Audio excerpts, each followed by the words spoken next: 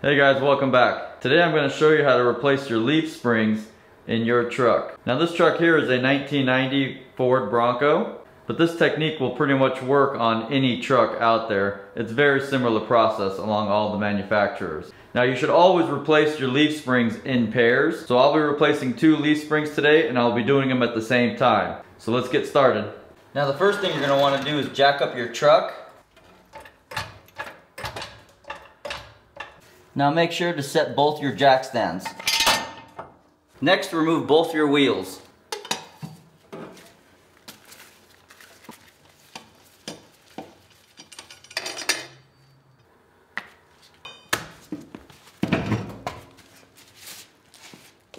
Next, remove the sway bar end link nuts.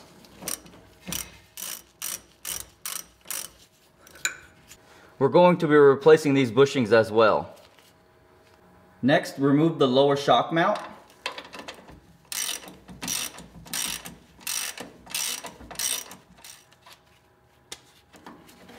And then detach the shock. Now with the axle still being supported by the jack, loosen all of your U-bolts and bring them all the way up to the top. Do not remove them. Just for now, we're going to loosen them all the way up to the top.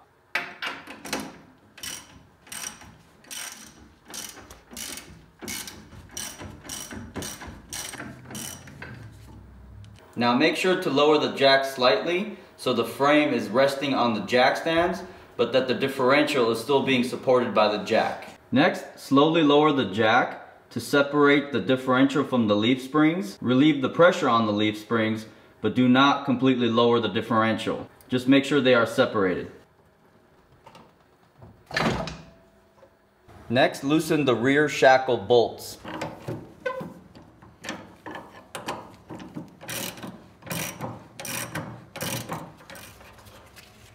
Now the front mount is torqued down like there's no tomorrow.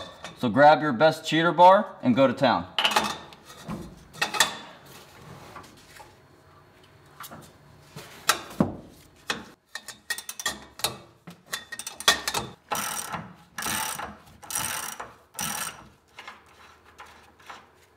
Now finish removing the U-bolts.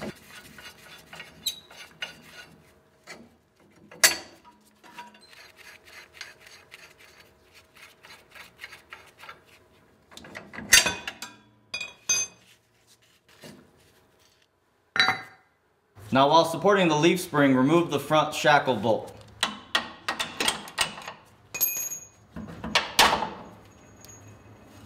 Now support the leaf spring in the rear and remove the rear bolt. Now you're ready to remove your leaf spring, but first make a notation of the orientation. This particular model here has a support block underneath the spring, which is a triangle shaped, and the bigger side faces the rear while the smaller side faces the front.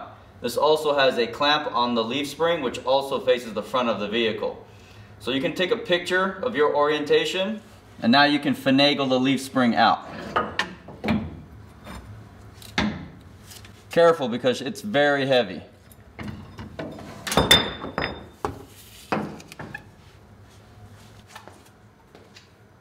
Now as a side quest, I'm going to be replacing these rear sway bar end links.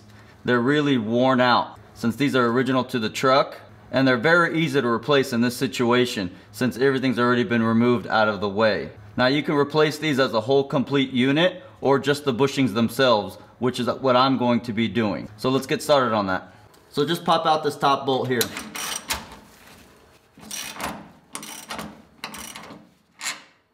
Now I purchased the Moog kit that just comes with the bushings themselves.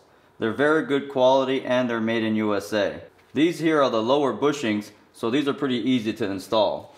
The upper bushings are a little bit trickier to install. You have to actually remove the bushing from the original sway bar link, which is fairly easy to remove. I just use a socket to collect the old bushing and another socket to press the old bushing out into the bigger socket. And I use a table vise to do it. Now preferably you're going to want to use a mounted vise. This one's not mounted, so it's going to be a little tricky for me to use. Make it easier on yourself and use a table mounted vise. So you just fit it in there like that. and then go to town.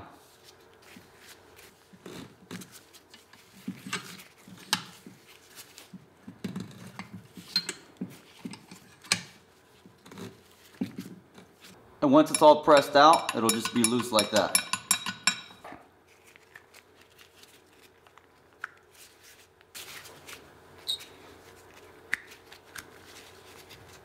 And now she's ready to rock. Now install the rear link.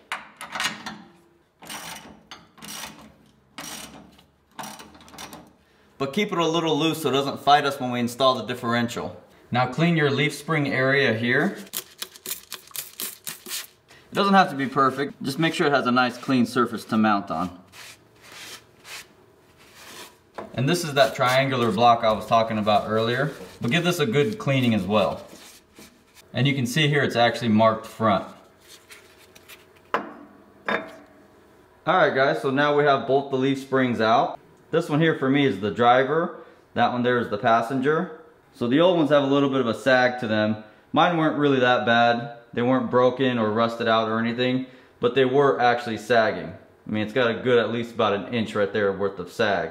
Plus the bushings are pretty worn out. You can see them here all dry rotted and everything. Now I could have replaced the bushings themselves, but as you can tell here, I have a pretty decent amount of sag, so it was best for me to replace the leaf springs in general.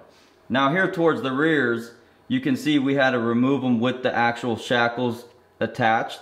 You can see these shackles here are pretty much spent already, so it's time for some new ones. And luckily the new shackles come with new bolts, so we're going to attach those on there right now. Now I got these springs from Dayton, but they're actually manufactured by Stanley Springs and they're made in USA. So these are really good quality springs and I can't wait to put them on.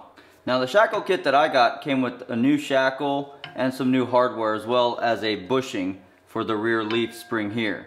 But I'm not going to need that bushing, so just install your shackle.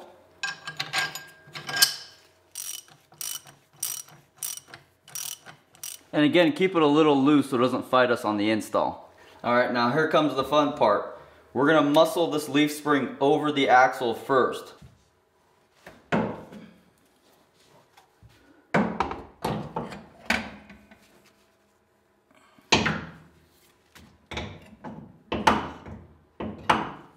Now that the spring is resting on the axle, we can install the rear shackle.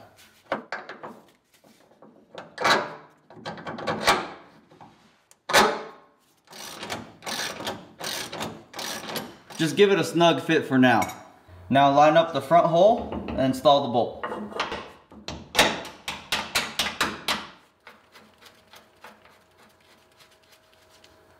Don't torque it down just yet.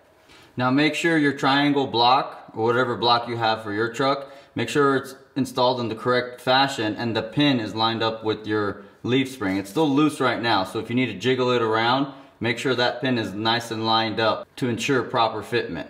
Now it's very important to note that you need to use new U-bolts every time you do a repair like this. You cannot use the original or old U-bolts because they are stretched and they are fatigued, so they will not work properly. So make sure you put on new U-bolts. I actually ordered a set for this job and they sent me the wrong size. So I'm going to be reusing these momentarily until I receive the new bolts. Make sure you use new bolts. Now just finger tighten these top bolts here until we get everything lined up. Now slowly pick up the jack and make sure everything is lining up correctly. Now just pick up the jack a little bit and keep your eye right there on the pin. Make sure it stays lined up. And you might have to finagle the axle back and forth a little bit, but start tightening down the U-bolts. You want to tighten them evenly. Once you have everything here lined up and you snug them all up a little bit, just give them a couple of taps. Just to square out the U-bolts. Snug them up a little bit again.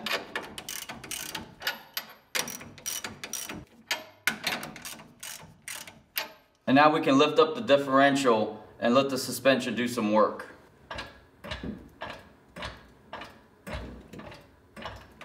Give it a couple more taps. You just want to make sure everything lines up in its place. Do this to both sides and continue snugging down the bolts evenly. You can see I'm taking out the slack here. I'm not tightening, I'm only snugging. Now do it to the other side as well. And again, a few more taps. Now it's all getting into place here. Now keep repeating the process until you have the body off the jack stand just a little bit like that. Now just finalize everything's nicely centered and torque them down to spec.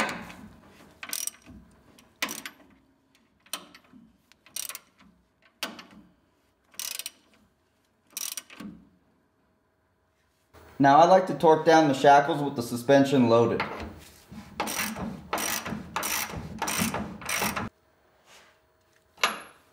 Now torque down the rear shackle.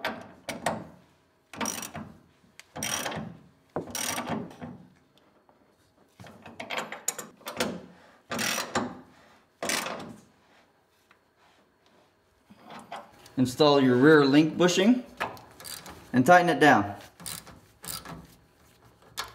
And don't forget to tighten the top bolt. Install the shocks.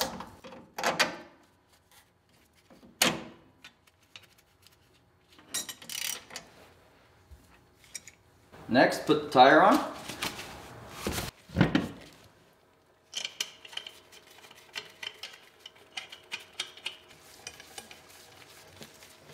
Remove the jack stands.